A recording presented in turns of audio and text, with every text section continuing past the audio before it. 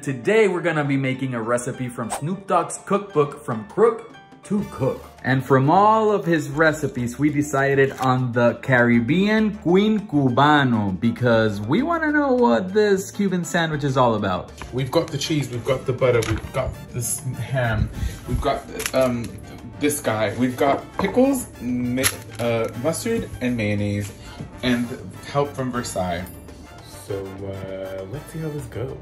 Lo primero que hay que hacer es cortar el pan. Okay, ahora we're gonna sprinkle the pickled brine on the insides of the sandwich. You see pickle juice. Que nada más le echo. Look how delicious that looks.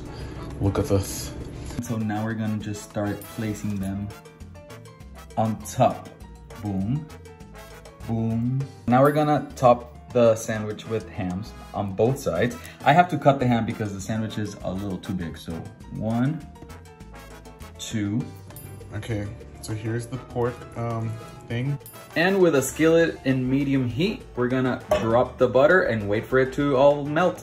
Okay, so now that the butter is all melted, we're gonna add the sandwich. Aquí viene el sándwich y lo ponemos.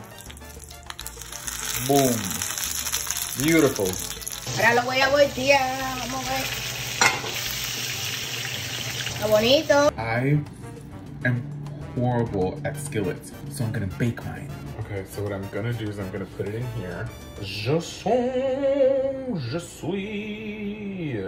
I don't know why I think that I have to sing in French or faux French when I'm cooking anything. Okay, here we go.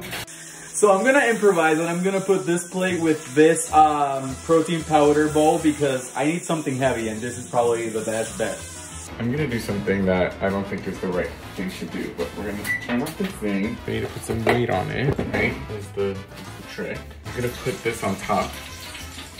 Just squish it.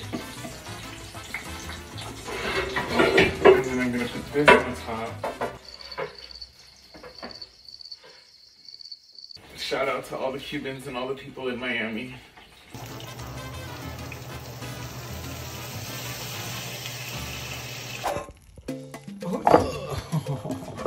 Yes, baby queen. Creo que va a saber bueno. Miren, miren mi sándwich. I think it's safe to admit that was not my best work. I mean, it looks fine, but it got a little burnt. The bottom part of my sandwich is completely melted off. I actually can't even cut it because I know for sure that if I try to cut it, se va a hacer canto. Está duro como un palo.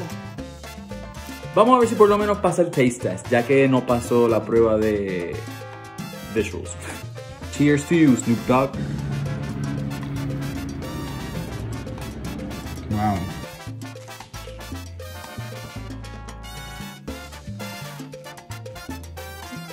Okay. I am actually so impressed with myself right now. When I was putting the pickle juice, I'm like, but you know what? Actually, changed my mind. I killed it. You can't go wrong with these ingredients. Snoop Dogg has never failed us.